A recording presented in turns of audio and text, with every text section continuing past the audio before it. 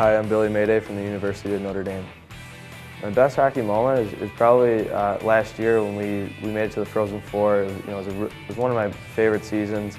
The guys on our team were really just so fun to be around. So when we got to make a run to the Frozen Four and extend our season as long as we did, I would just have to say it culminating in St. Paul the way it did. It was a fun time.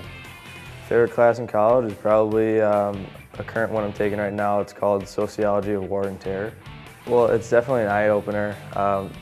With the current times, I don't know too much about, sociology of war and what's going on. So it's kind of nice to get a little grasp of what's actually going on, and I can kind of make sense of things.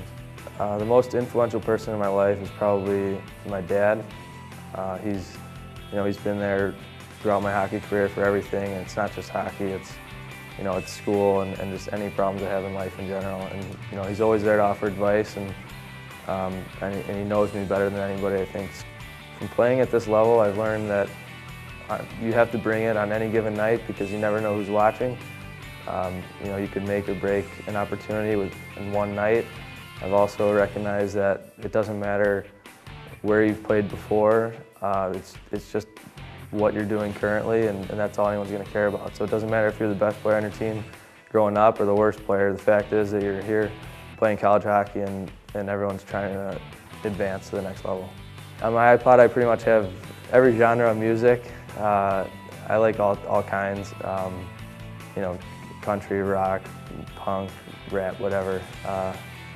I've just recently got into country, so I would say I'm a little more into that than I ever have been.